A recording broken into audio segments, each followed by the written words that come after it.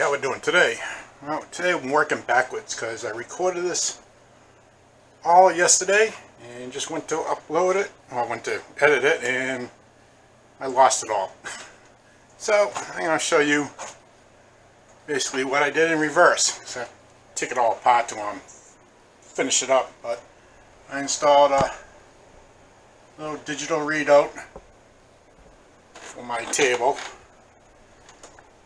It's under the shield I made, and that came out pretty good too. And I mounted it on that side, the chuck side of the table, because on the other side is my gib adjustment screws and lock screws. And no matter how I tried, I couldn't get it to work on this side. I tried every design I could think of. I tried moving this lock out and putting the scale right above it, but you're talking just, just a teeny bit off. It was too raised.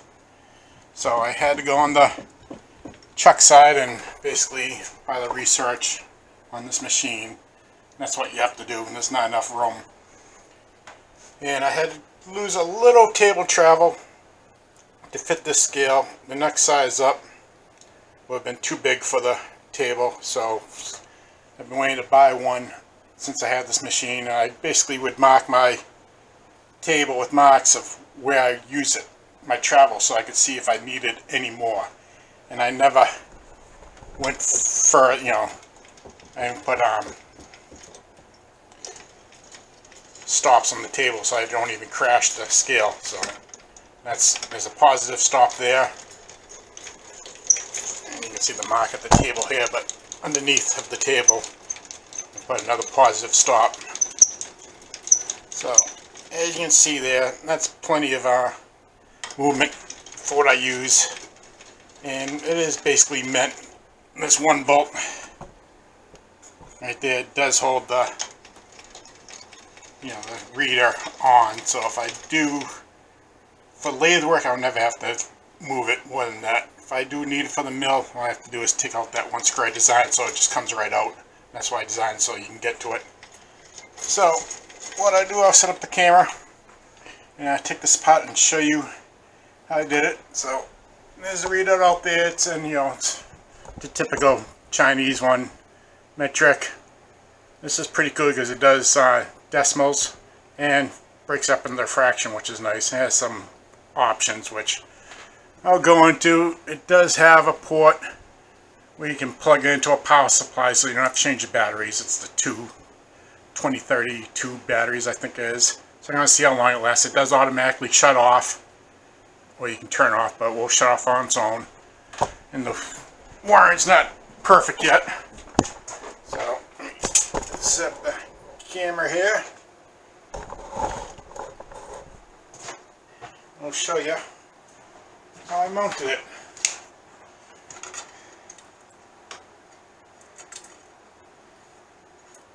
The drill and tap, two little 4mm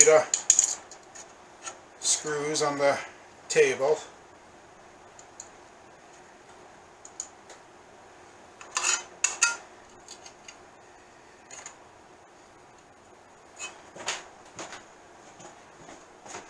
And to make life easier, I should just drill access hole around the outside the shield to get the Allen wrench long ways into the hole, so it's quicker. But I'm planning to rarely ever take this apart, if ever.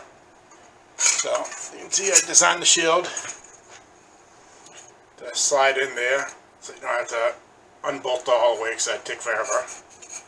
And I'll show you my quick setup on that. Basically found a block of wood in the wood shop, how thickness I needed, and put it in there, and use some clamps and my piece of metal, and just clamp it all down, and use this other block of wood to bang it in place.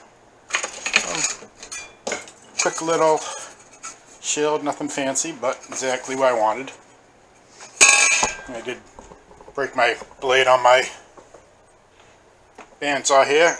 You can see there, I finally broke a blade on the thinnest piece of metal possible. I don't know how I did it, but it caught. So I'm going to take that apart, fix the blade,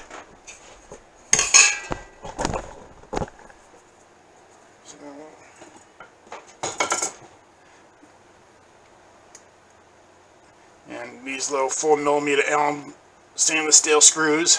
I use the same ones basically underneath the table for my positive stops, so I can't crash the scale here. So that's right underneath, it's basically right where my finger is underneath. So like I said, I lost an inch basically.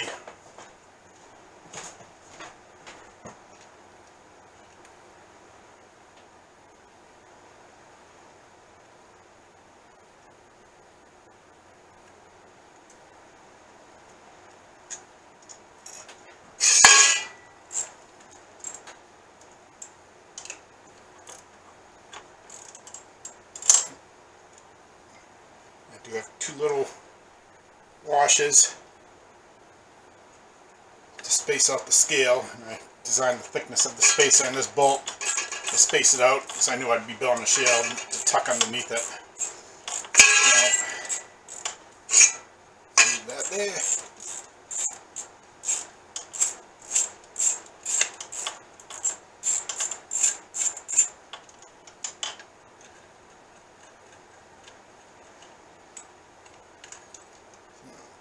Turn my screen around so I can see from this angle what I'm showing you.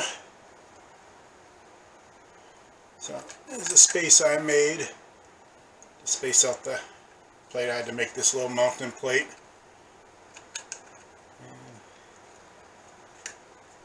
Just basically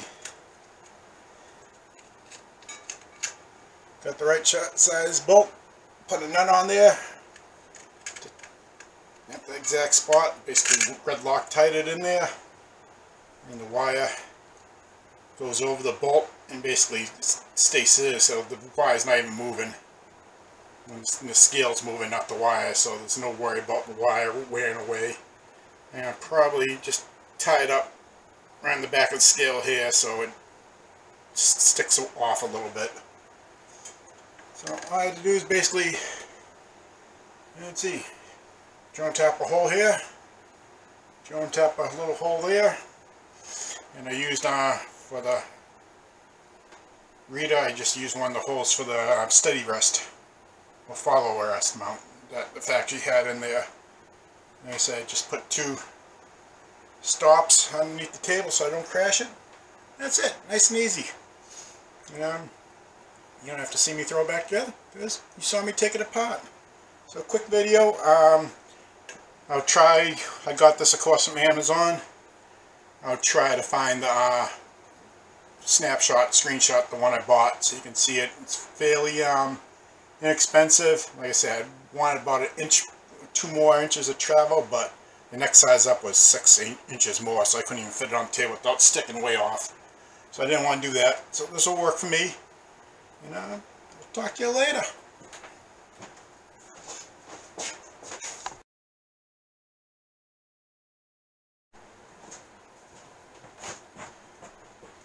Okay, if I can come back quickly.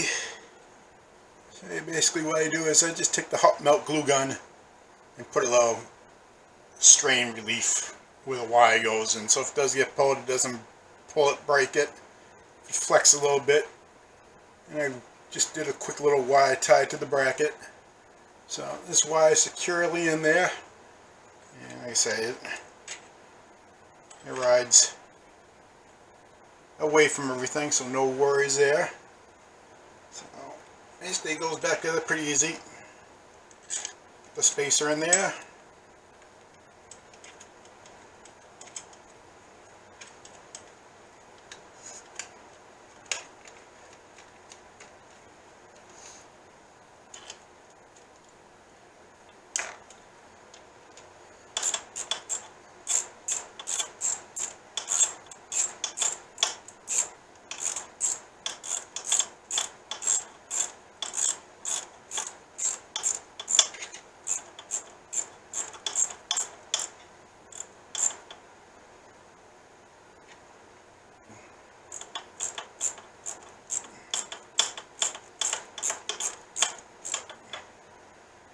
Snug her down and slide the little spacer washer.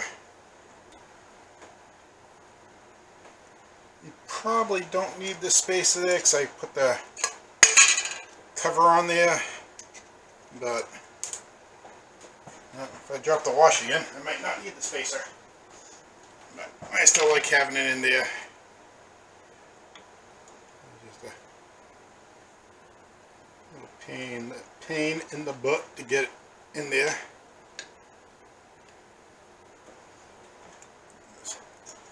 All these little things are small.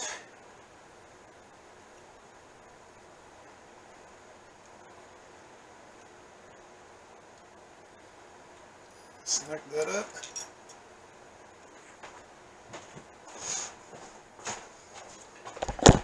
Come to this side here. See if we can do this without knocking the camera over.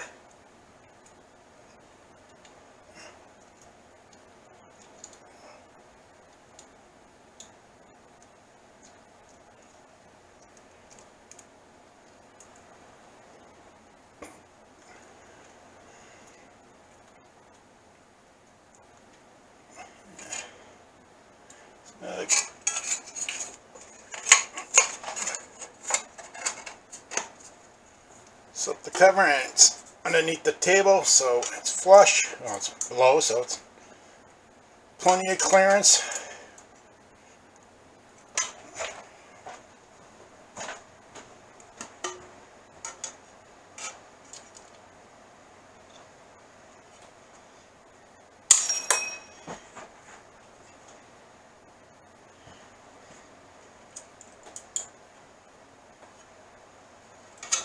And that's it.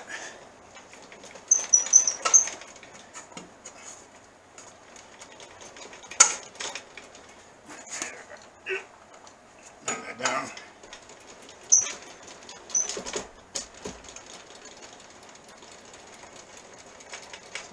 That's my little DRO. Fits this machine okay, not perfect, but the best I could find for it. So y'all have a good day.